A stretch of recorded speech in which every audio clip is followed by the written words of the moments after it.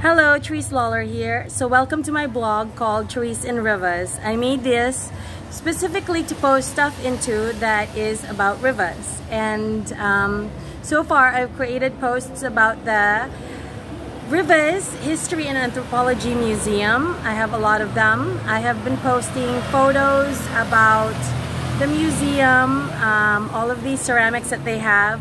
And I've taken the posts on the wall that they have, the little signs, and written them in Spanish and then typed them up, then translated them.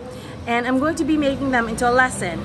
It's going to be an English and Spanish lesson in the same blog post. I also just have been writing about my experience here in Rivas.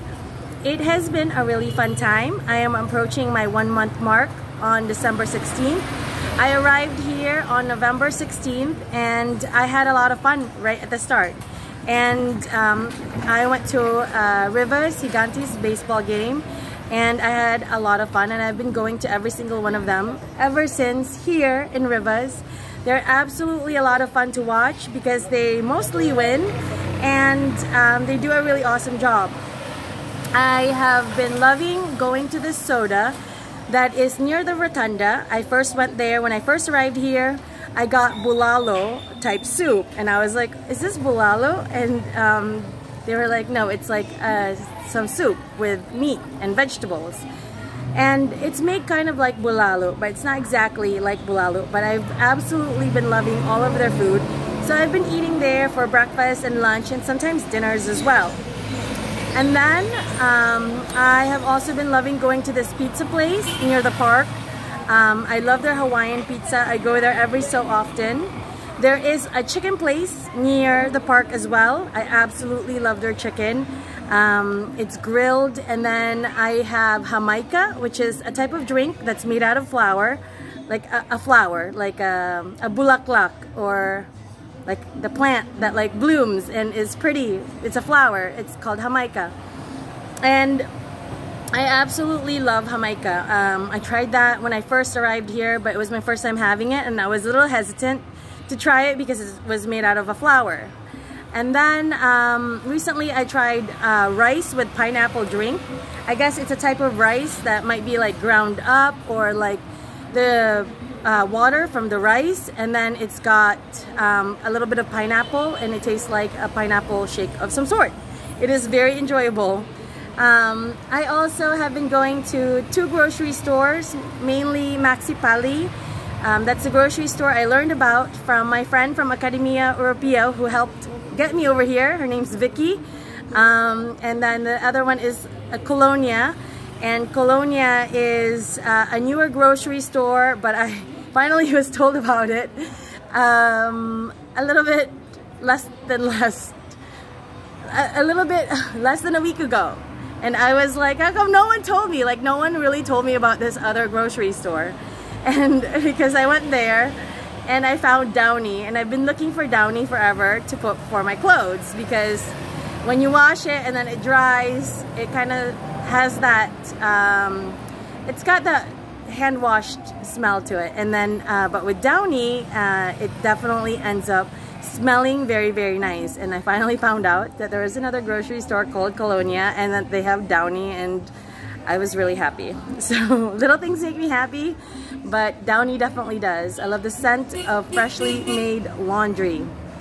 I also have been going to the market called Mercado, which is like a little place that sells all sorts of fun stuff. It is on my way to the museum, and I love passing by all the different stalls. I got guavas, mangoes, no, not mangoes, rambutan, which is mamones lychee here. I've been to the beach twice. The first time I went there, I went on my own, and I just got a taxi to take me to there for 150 Cordobas, there and back, and I was just taking photos, and I took just a few photos while I was at the beach and the cool view that they have of Volcano Concepcion, and then I came right back. The second time I went with my friend who works at the soda. Her name's Jocelyn, and I went with her family and had a lot of fun. I got to go into the water. I got to try a soup, and it was really delicious, and it was a really amazing time. So I have to say, overall, I really love being in Rivas. It's a really cool place, and I've made all sorts of posts on my Instagram, but not as many here on my blog, Therese in Rivas, because I've mostly been busy with posting about the different signs that they have in the museum and then translating those. But in the future, I would like to post more things about Rivas. The other thing that I made a really cool video about was their bakery here in town. I absolutely love their bakery. They have really awesome muffins. I also tried their cake. I've tried like some sort of other pastry that was like a pineapple pastry. It seemed like it was a pie crust with a little bit of pineapple filling, and it had all sorts of cool little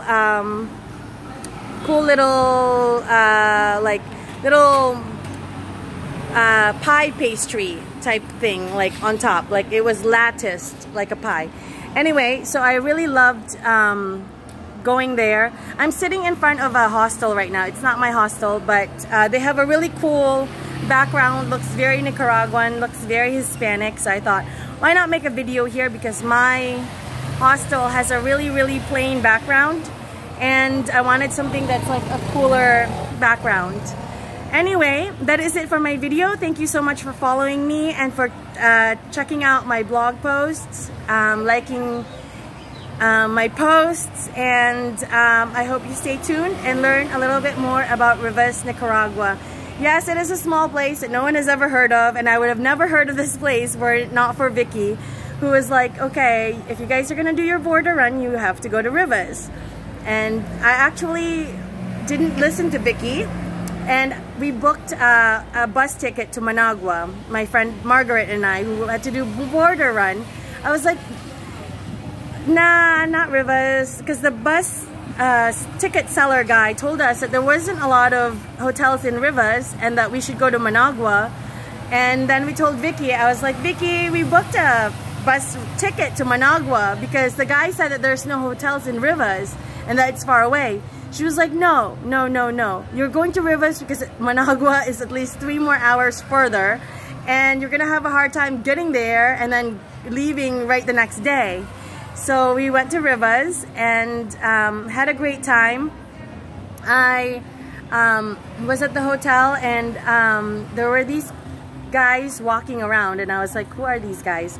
And one of them was a friend of, became a friend of mine, but when I first saw him, I was like, I don't know what, like, you know, like, I don't know this place. I'm not about to be like, okay, let's make friends and let's go hang out, you know, at a restaurant or something. So I didn't say anything, and I just kind of sat in my room for the night because I was just, you know, doing a border run. But then the next day I had no internet still, and so I went outside of the hostel, and he came out and he was like talking to me, and I was like, I need internet, and help me get internet. And I was like, we need to get to the bus station, and he walked us to the bus station. So I became friends with him. So I chatted with him on WhatsApp, and I decided right before my money completely ran out in San Jose to come here and wait here until my car keys and my car title got sent to my storage lady, and she could help me sell my car. And a friend in Rochester is helping me post a Craigslist ad. And so I'm just hoping to wait here until I get the funds from that and continue teaching in Central America, either in Managua by reapplying to Academia Europea there, or just by teaching online through Open English, Palfish, and whatever else company I can find. And so, yeah, I think that would be the best option for me, especially since if things don't work out for me with teaching online, I can try to go to Managua, where there are a lot of language schools, and try to apply to there and teach in a Spanish-speaking country, because I've always wanted to go to Thailand and teach in Thailand, and I still might. However, I do not know a single word in Thai except for like my, which means near and far, and it's very tonal, and you have to like listen to it like carefully. And then there's the reading the Thai characters. I would have a really hard time doing that. With Spanish, I've been learning it since 4th grade. I learned it 4th grade to 12th grade, and then I did my own lessons online using Babbel, Rosetta Stone, just listening to music, watching some Spanish videos, and I have a pretty good grasp on it. I think I probably understand 80% if it's like normal Spanish that you learn in class, but if it's like other kinds of Spanish, like there's specifically like Costa Rican and Nicaraguan Spanish, I don't understand any of that at all. So, you know, it all depends on the context, but I would say about 80%. I have a hard time speaking it because it's my 4th language. I consider Bisaya and Tagalog 2 different languages, which I learned when I was little, and then English, and then now it's Spanish. So every time I want to speak in Spanish, like if it's hurried, I want to speak in English first, and then after that, if I can't find what I want to say in Spanish still, I end up wanting to say things in Bisaya. So it's really hard for me to just all of a sudden like speak in Spanish like fluently. And when I do speak in Spanish, I just try to get everything out, not conjugated properly. I don't think I've ever really applied present perfect or past perfect like extremely perfectly, but I can do like present tense, I can do some past tense, and yeah, so I'm definitely getting much better the more that I learn Spanish and just live in Central and Latin America. And I'm continuing to study it using a book that's specifically about Nicaraguan Spanish, and I'm writing it down, and I'm having a lot of fun with that. So far it's been a really amazing trip. It's been very fruitful as far as being able to take all sorts of cool photos that I've been posting on my Instagram, my Facebook, some on the blog, and I hope to continue to stay here a little bit longer. If not, I'll have to go home and sell my car and then come right back. I'm planning on leaving most of my things with a friend here so that I don't have to lug a lot of things home, because I really can't teach English in California because everyone speaks English, and then also it's really expensive to live there, so it's better if I stay here and then teach English here and just, you know, have fun here. So that is my plan. That is it for my video. Thank you for watching. Therese in Rivas signing off. Peace.